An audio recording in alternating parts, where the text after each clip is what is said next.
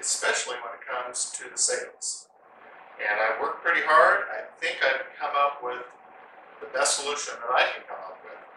So let me show you how I made the sails. I'll give you a little tour of the ship. And this will probably be my last build episode, but I will do one more video just showing the ship, kind of a preview of what it really looked like when I completely finished the ship. I only have a small amount of things that I need to complete. There's a couple of rigging lines that I want to do, and maybe a few more things on the deck, and I've got some sails that will be those kind of triangular ones that go in the front. Even though I've enjoyed the adventure and I'm proud of what I've made, I think in hindsight I should have saved up my money and purchased the ZHL 2019 Golden version. It has more complete parts and a much better instruction book. But for anyone that bought one similar to the one I did, I hope these videos have helped you. So let's take a little tour of the ship and let me show you how I ended up making the sails. The sails I did by making 3 layers, and I'll show you that when I make a sample to show you how I did it. I'm still considering doing a little more work on them and maybe doing some more shredding. Some areas they're just a little bit too thick. But overall, I do like the look. Better than any plain cloth material.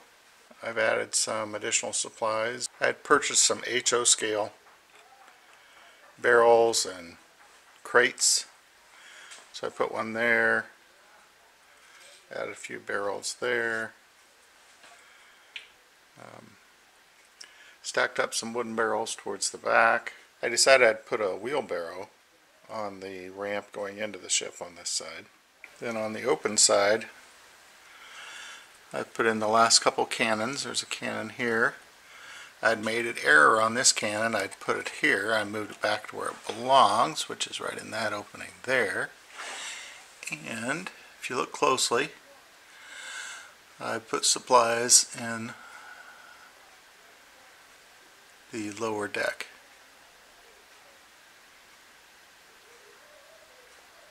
So let me show you how I made the sails, and again, it's an art that you'll just have to keep working at. I know I could get better as time goes on.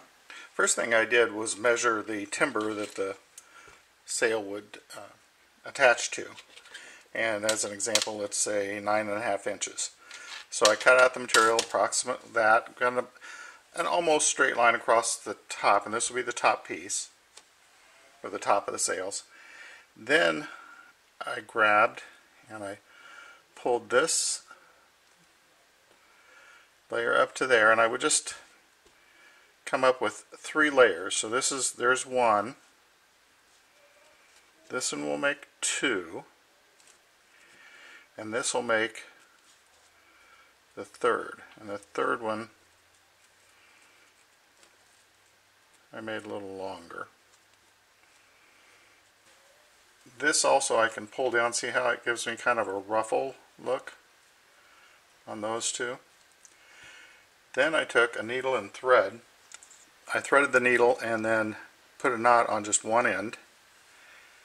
Started at this end, and I'm just going to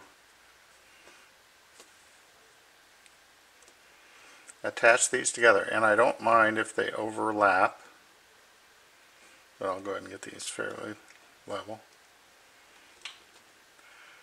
And I'll pull it through, and when the knot is just about to reach the material, I put just a dab of super glue on that because I don't want it to pull through. That'll hold that securely. Now I'm just going to push that needle through all 3 layers, and I just did it pretty sloppily. So that was 3 passes, and then I'll pull it through. I'm not going to gather it too much, but you could gather it a little. It'll help a ruffled look. And you can probably tell I'm putting quite a bit of space because this is just to tack it together. It's not any major purpose, just kind of hold those 3 layers together. So then when you complete that all the way across, then I went to the next step. This I stapled to just a round piece of wood. This is fairly gritty sandpaper. But then I also did a sanding block, and this seemed to work even better. And I would do one layer at a time. And I found that if I push on the edge and go crossways, it'll give me a shred that would be like caused by the wind. But I'm also going to do it all along the bottom. And now I'm pulling down and I'm shredding that so it doesn't have a straight edge. And it's just a matter of doing different directions. Some you can rip up all the way. You can also tear this. This is landscape fabric. But I've found that shredding it gives the more realistic look.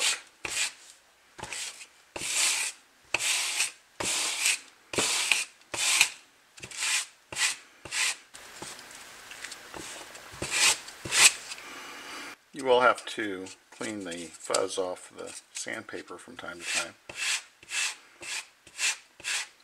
And patience and a soft touch will pay off in the long run.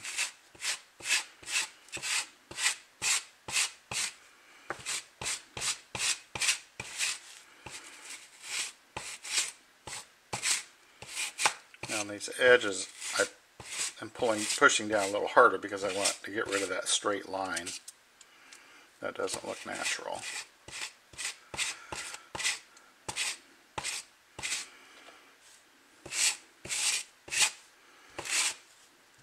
So I think you're getting the idea. And I'm going crossways, so the sail will actually, what's set like this, this would be, well, either one could be the top or the bottom, just need to give it a little fold. So if you wanted to have the sails unfurled, that would look really good. Now I chose to roll them up so I lose the effect of all that work. But when I put them on, it just overpowered the ship, so I decided to roll them up.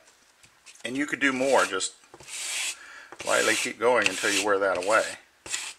Because see, I could actually shred some of this more, and in place I'll take either a serrated knife or something that has some abrasion to it.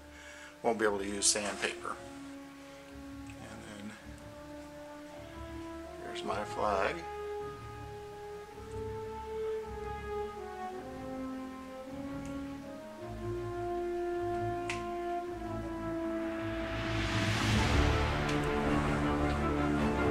So like I said, I'll do like a featured film showing everything that I've done and put some music to it and better backgrounds. But I just wanted to give you an idea how I ended up doing the sails. And I do like them look, see this looks kind of old and rotted.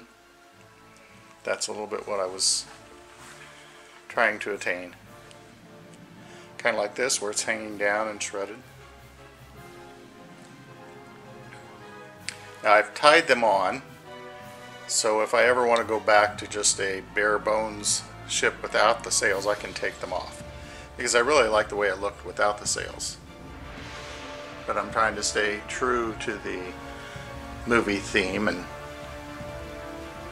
how they've been cursed. And everything's rotting away. I do plan on building another one. I would like to get the ZHL model. But in reality, I'm very happy with this one too.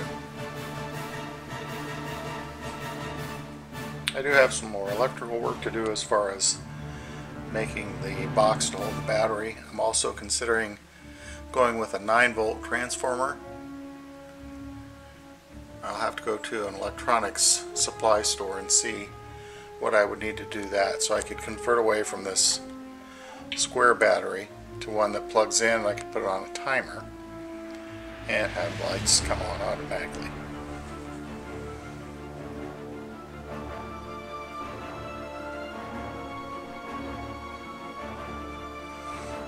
I'm also considering having the lifeboats hang over the edge and place them in a couple different spots as opposed to putting them on the deck of the ship.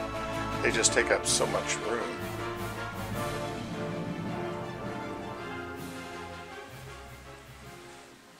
That's the latest on the Black Pearl.